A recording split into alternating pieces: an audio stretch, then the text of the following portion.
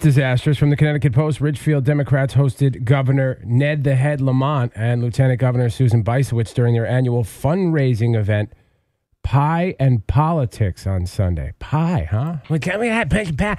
Secretary of State Denise Merrill, State Attorney General William Tong, State Treasurer Sean Wooden, State Representative Ken Gucker, and the list goes on. Ridgefield First Selectman Rudy Marconi also attended the event with more than 150 Ridgefield residents.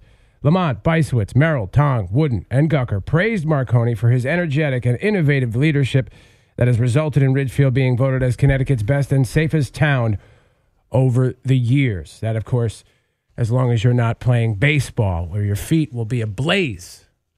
You know? You can't leave that alone. No, I cannot. Marconi highlighted Ridgefield's schools, public facilities, and open space in his opening remarks. I'm sure he left out, baseball fields that are just in fuego. It happened once, and it's over. And no, it's never over because the cover-up Okay. exists. All right. Connecticut loves cover-ups. We're okay covering things up, just leaving them there. All right. The rest of the world is trying to get to true transparency, and Connecticut is going backwards. We got Dudleytown hiding, Cornwall hiding whatever the hell they want. Ridgefield hides whatever it wants. What, fires? Ghosts? Nah, none of it's happening.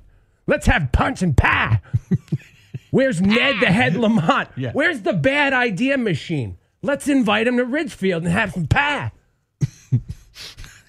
What kind of pie? We're going to have punch and pie. Pumpkin pie. We're going to have boysenberry. All We're right, going to have raspberry, blueberry, All right. Fantastic. dingleberry. Okay. Punch and pie. There's no such thing as dingleberry. I'm just furious.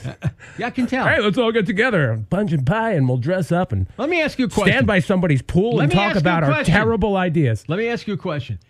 If you had a chance to meet, seriously, the governor, what would you say to him first off? Where do I start? I don't know. Would you go, seriously, would you go, hey, Ned the Head Lamont? Needle Nose Ned Ryerson. Would you yeah. say that to his face? Probably. Yeah, I don't think you really would. don't like him. I'd have to spend a lot of time organizing my thoughts and figure out where I'm going to start with these terrible ideas. You know what we should do today? We should ask the Democratic candidate for mayor, Chris Sotero, what he thinks. I already asked him about him hiring Ned the Lamont. guy, what he thinks about him as in general. Right. I don't know. But we could ask him that. But here's a picture of them all standing in Ridgefield by somebody's pool. Right. What do they have? Where did they have it? I'd love to shove half of them in that pool. A lot of pools. Is it somebody's house? Just footing Is it somebody's house? politicians into a pool. I don't know. Is it somebody's house? Don't know.